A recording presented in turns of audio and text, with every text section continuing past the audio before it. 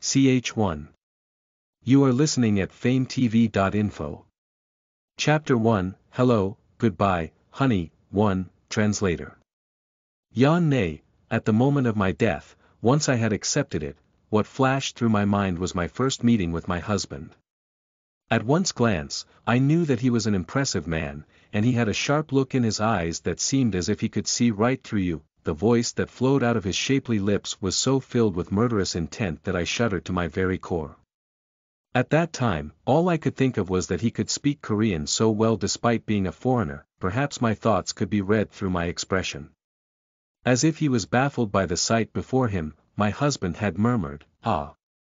What's this now?" But his bewilderment did not erase the domineering air about him. Leisurely, he looked at me up and down with narrowed eyes as though he was an army officer sizing me up, looking to see whether I was an enemy or not. My husband was a world-famous S.class esper. And besides being an S.class esper, he could also wield dual elements, making him the most coveted rare esper. What kind of match rate, with just a B.class? Having just manifested as a guide, I met him through fate. Like coincidence, and I was urged to take a matching test with him. The match rate didn't make sense to me either, and so I was left speechless. At that time, my husband was shocked as well. And, I wonder, was it only an illusion that he felt relieved by this? Ever since then, the fact that I became my husband's dedicated guide felt like a dream. For a while, I often stared blankly into the air, just trying to process this. Because of how unhappy I had been all my life, I couldn't believe that such luck had graced me here. The reason why I, as a mere B.class guide, was allowed to become the dedicated guide of an S.class esper was due to the overwhelmingly high match rate that we had. Usually, the matching rate that's considered to be high between an esper and a guide was only about 80%, however. My husband and I had a match rate of 99%, just barely short of 100%. That it was a match rate that had never before existed. It was such a fascinating phenomenon that not only Korea had been interested, but even the entire world. But somehow, my husband disliked me from the very beginning. His facial expressions, his actions and his words, everything told me that he was uncomfortable around me and displeased by me. It felt as if he had drawn a line between us already, with a clear threat not to come close. That I still don't know why it was like this, but, compared to your esper's words, it seems like superior's words are more important to you. In the end, you're the same as the lot of them. He had always looked at me with disapproving eyes, but at that moment, his face had grown blurry in front of me. The vicious words stabbed into me like daggers. That's why I had never even dreamed that I'd marry him. Even despite being his dedicated guide, I wouldn't have ever dared hope for it. However, when it was him who asked me to marry him, all the sadness and despair that I had felt until then vanished in an instant, and I dreamed of a pink future for us ahead. When he proposed to me, his expression had been stern, but his blue eyes blazed with the fires of intensity. With just that one gaze, I lay bare my entire life. It's just, even though I knew that something like this would happen, I loved him. That's why, after we had been wed, my husband's attitude didn't change that much, but I was happy. Even after a hard day's work while being battered by other guides and my direct superiors, I just had to come home, and there, I'd be able to meet him. Just shoulder all the burdens in the world by yourself, why don't you? Although the words that left his lips were as sharp as daggers, it was fine. There's a common saying that goes like this: the one who loves the other more has no choice but to give in.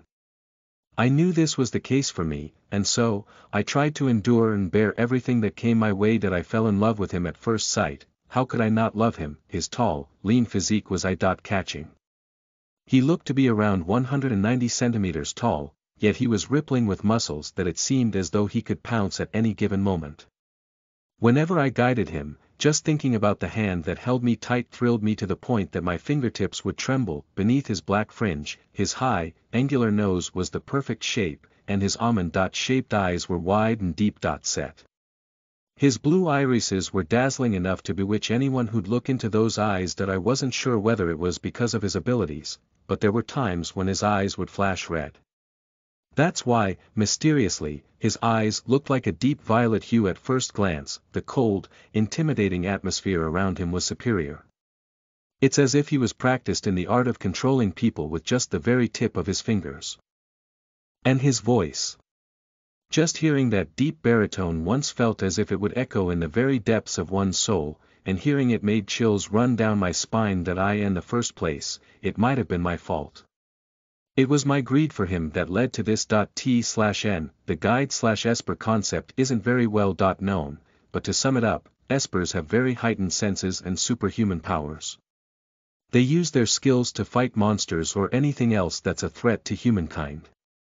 These powers very often lead to zoning out, or rampage, and they can only return from these states of mind is with the help of a guide. There is a societal institution that's usually established in universe, and it falls under either a military or non-military bureaucracy.